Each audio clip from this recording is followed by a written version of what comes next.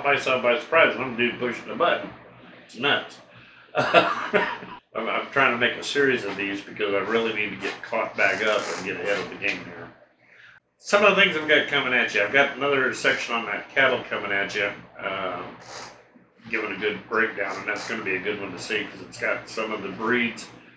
While I wasn't familiar with them as I'm doing the research on them, there's a couple of breeds out there that it's like, you know, may not be a bad idea.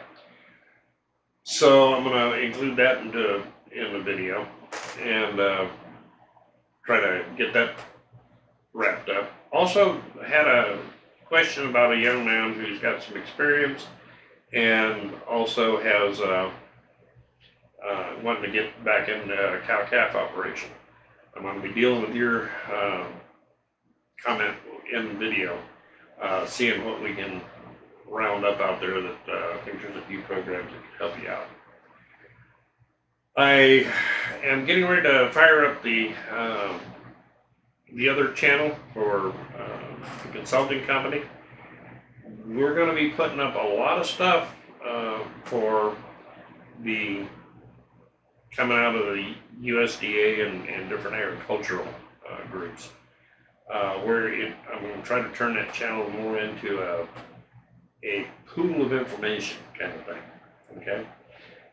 So that you can go out and kind of fish through it, and I'll put them all on playlists to where you can go through it and see what these programs are.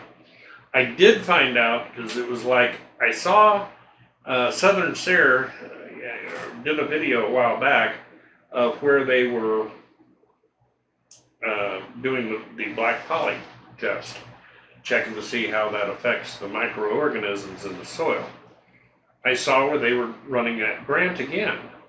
And it's like, what the heck? You know, I never saw results come back. That's because no results ever come back. I did track it down, and then there was a flyer, inner USDA SARE flyer, to where this clown took the money, did some of the work, but never finished the project.